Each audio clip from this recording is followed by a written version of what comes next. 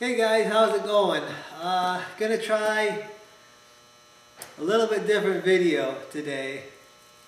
Something that really I haven't done, but I thought it might be interesting. I don't know, it might flop here. We'll see how it turns out. But I figure I would try a little bit of story time here. Kind of tell the story behind the video, I guess. And you know, just video doesn't really tell you know, what's really happening. But I'm gonna go back to 2012. I wasn't really into YouTube, I don't think, that much back then. I did some videos here and there. I think I tried getting some of our Mawson videos out there. But I don't know if I was like saying much in my videos. But we'll go back to 2012 with this story. And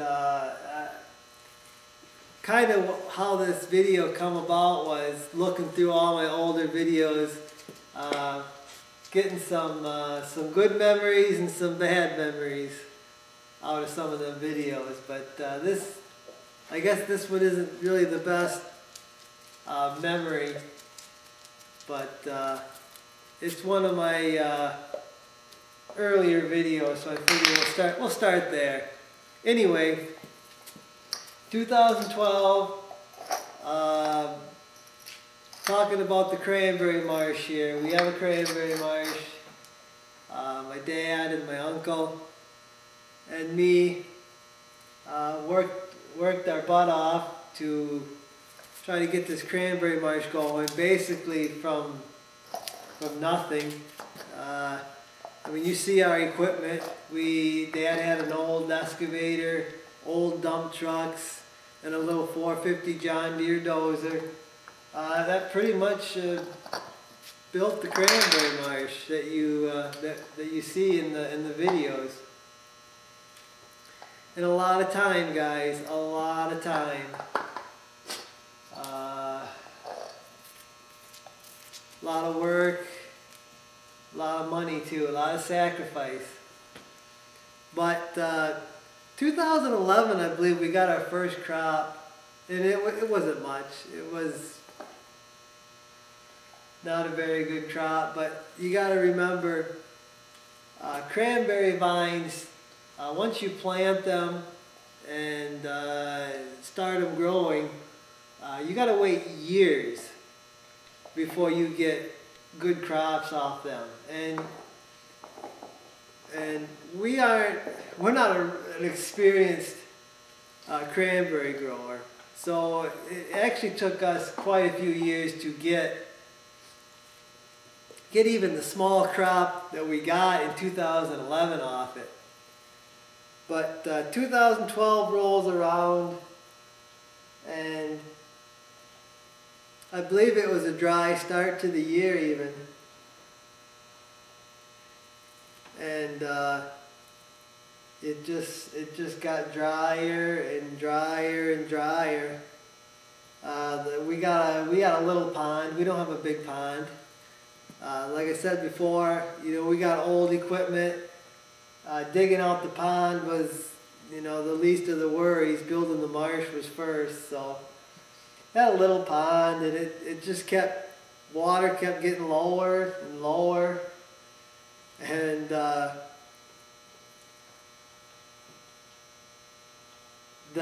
remember the irrigation.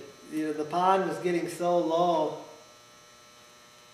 that we were actually plugging up our irrigation with some sort of fish, or I don't know what it was, but whatever it was getting sucked through the pump. And we had a heck of a time. Every time we irrigated, just one sprinkler would plug up, and then another one would plug up. And I mean, it got to a point that I think we were only irrigating for 20 minutes or something before everything plugged up so bad. The pond we were sucking the water out of. It was getting so low, the fish and stuff must have been running to the lowest spot there where we had the pump suction. And it was just a battle. Towards the end of the year, it was a real battle to irrigate the cranberries without plugging up the sprinkler heads. Had to go out there and had this little wire you stick in the sprinkler head to unplug it. Sometimes it was so bad you had to take the tip off of the sprinkler to unplug it. But so we were pumping water from all of our ditches into the pond to try to keep the water level up so we could keep irrigating the cranberries.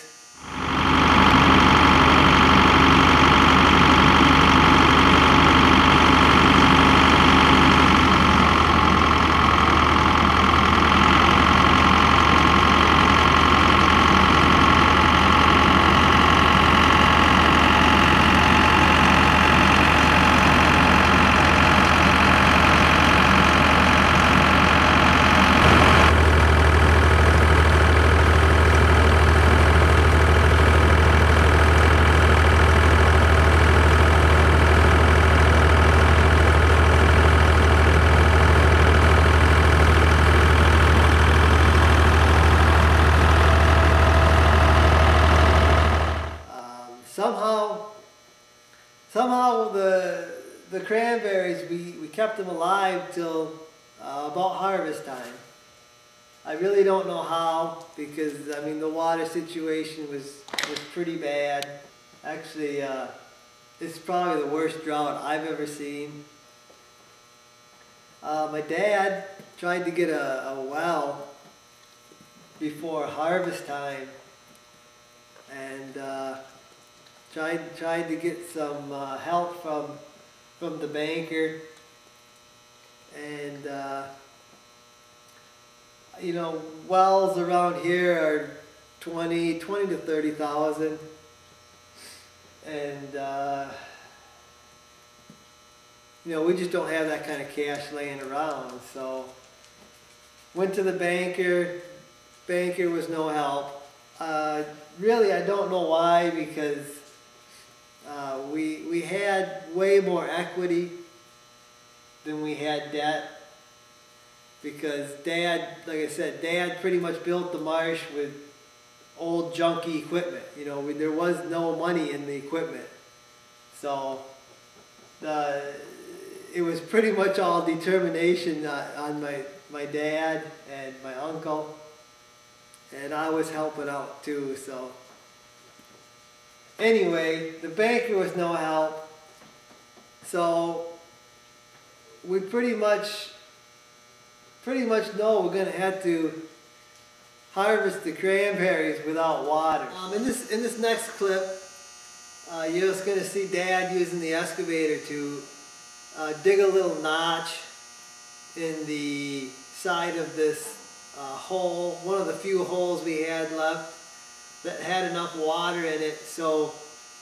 we could use the machine that picks them up, cleans them, and puts them in the truck. So he was digging a little notch in the ground so I could dump the cranberries through a screen and kind of separate some of the garbage and the vines that the dry picker grabbed when it was harvesting the berries out of the bed.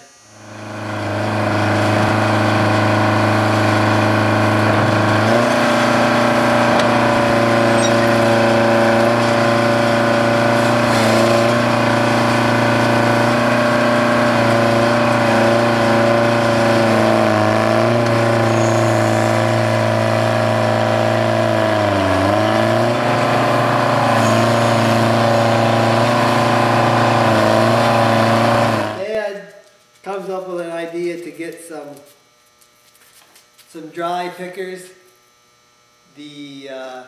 I'm not sure what they're called, but they dry harvest cranberries, and it's just a machine that it drives out and rakes up the cranberries. and you can do it without water, so you don't need any water. So he went out to, I don't know where it was, I think Massachusetts or something, and picked up 4 or 5 of them or something, and I don't know where he got them pretty cheap. I don't know how he found them or whatever, but he found them, and you know, pretty much desperate to get our crop harvested. I mean, it was our best crop to that day. You know, I mean, it was a really good crop. I remember looking out, seeing all the cranberries. I mean, we never had a crop like that. It was going to be a good crop. It would have more than paid for a well if we could have got all of our crop harvested. But anyway, Dad went and got these machines and we started harvesting with them.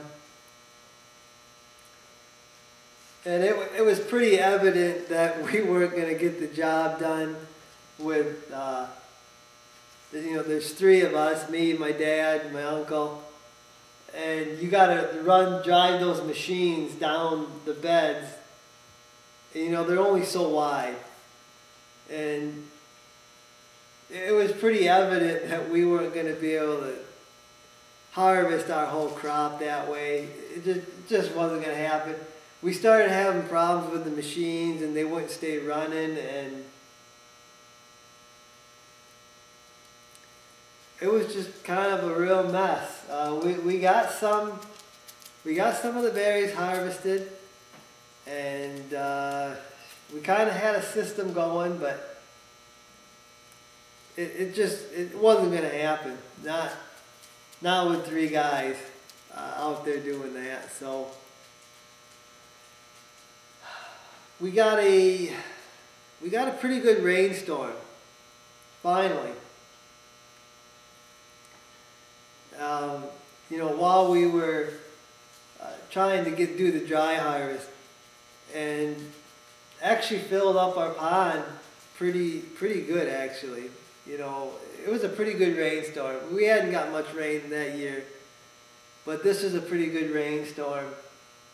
So, knowing we weren't going to be able to do the dry harvest on the whole marsh, we abandoned that idea, and we decided to flood our best bed, the one that had the most cranberries in it.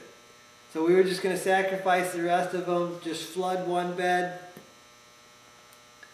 and, you know, just get the crop off that one, because the options were dwindling. You got to remember, that late in the year, you can't let the cranberries freeze either. So every night, if it freezes, you have to sprinkle the cranberries. You have to run the irrigation. And the water situation in the pond wasn't good. So, you know, how long can you keep doing that and, you know, not freeze the cranberries? So it was a pretty desperate situation, guys, looking back. And well, anyway, we got the rainstorm, and we started flooding one bed, and we got the beater tractor out there to knock all the cranberries off. And as we were flooding it, it got pretty evident that we weren't going to be able to flood the cranberries, or we weren't going to be able to flood the whole bed, knock the cranberries off, and then raise the water level up so we could corral all the berries down to the end. It was pretty evident we didn't have enough water to raise it up to float the berries to one end. And that was evident after we knocked the berries off with the machine. We couldn't get the water any higher because we run out of water. And it was a pretty bad situation. I remember being out in the field trying to trying to rake the berries down. The one end had a little more water in it, and we could actually float the berries. And I remember trying to rake as many berries as I could into the deeper water. I mean, these cranberry beds are huge. I mean, I guess you don't really realize how big they are till you get down in them. And you know, there's cranberries all around me, and just trying to rake them down was I don't know. It wasn't gonna happen. I mean, it was bad. It was not a good situation because we had already sacrificed the rest of the crop to try to get this one bed. And it was quickly realized that we weren't even going to get that bed. So we were just trying to get the one end that was had more water on it, and we were trying to get them picked up and in the truck. You know, so we had something. So we had something to put in the truck. One of my uncles came by, and pretty much that was the only person we ever saw out there was him. And you know, it's kind of like, you know, when you're winning, everybody wants to be around you. When you're losing, pretty much nobody wants to be around you. And you know, everybody knew we were struggling, so we didn't see anybody out there except for him. So he sees me out there raking, trying to get these berries raked out. Pretty sure he felt pretty bad about looking our situation over, how we were losing everything. And he actually brought by this little boat thing. I think I got pictures of it. I was pretty ashamed, and I don't think I posted them on the YouTube video or anything, because I was pretty ashamed of our situation back then. But anyway, he brought these boats that they used to harvest cranberries with, and we actually used that little steel boat, and we used the beater tractor, and we went around, drove around, and shoveled as many cranberries in that boat as we could. And we pretty much did that till, I mean, we were exhausted, you know. It was day after day after day of just disappointments, struggling, you know, losing the water, and pretty much exhausted, and we just gave up there. I mean, you can only have your bed flooded for so long, you know, then the cranberries start to rot.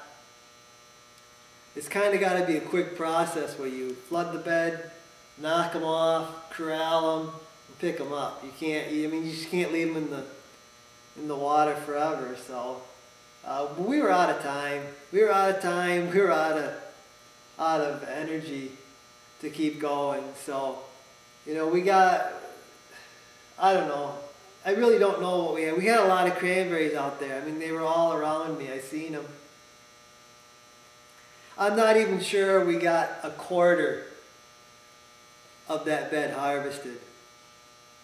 So, 2012, we pretty much lost our entire cranberry crop. And that was tough, guys. That was a tough year. You know, you work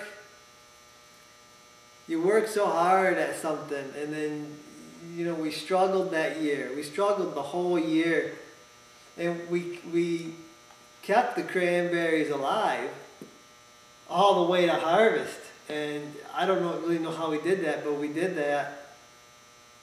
And then just to lose them all, it was tough. I mean, it was tough. But anyway, I'm going to try to add some pictures, guys. I think I got a bunch of pictures. I got a little bit of video from that year. And I'm going to try to add it to my video here.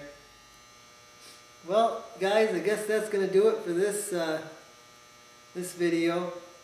Hope you enjoyed my little story. And we'll see what happens here. I don't know how this video is going to go, if people are going to like it or whatever, but I don't know, throwing it out there, giving this a shot. We'll see what happens. Guess I'll see you guys in the next one. May we all do a little bit better than the first time. Learn a little something from the worst times. Get a little stronger from the hurt times.